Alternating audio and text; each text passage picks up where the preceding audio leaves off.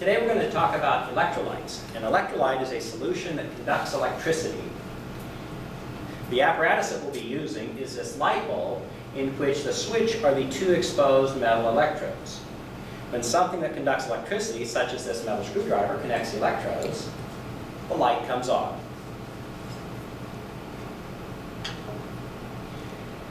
A lot of people think that water conducts electricity because you're told not to dry your hair in the bathtub.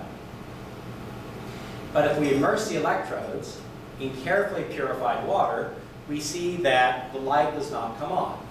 Water is a molecular substance and does not conduct electricity. However, that doesn't mean you can dry your hair in the bathtub. If instead we use tap water, we can see that it does conduct electricity, although weakly.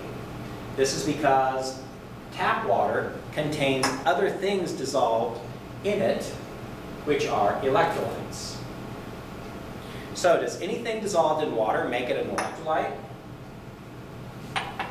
For example, if we add some glucose, some simple sugar to the water,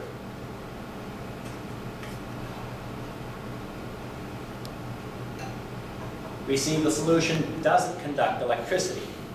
This is because glucose is a molecular substance and therefore does not conduct electricity. What if we add some table salt to the solution? Table salt is an ionic substance, and when an ionic substance dissolves in water, it produces ions. The ions are free to move and therefore can conduct electricity. And we see that sodium chloride is a very strong electrolyte. Let's clean off our system again. All soluble ionic compounds are strong electrolytes. But there are other compounds that are strong electrolytes as well. For example, strong acids are also strong electrolytes.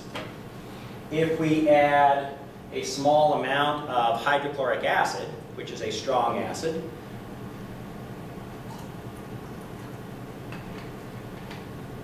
we obtain a solution that conducts electricity very well. If, on the other hand, we test a solution of a weak acid, such as acetic acid, which does not produce a great deal of ions in water, we'll add about the same amount. Quantitative analysis is grossly graded. We see the solution conducts electricity, but not nearly as well as a hydrochloric acid solution.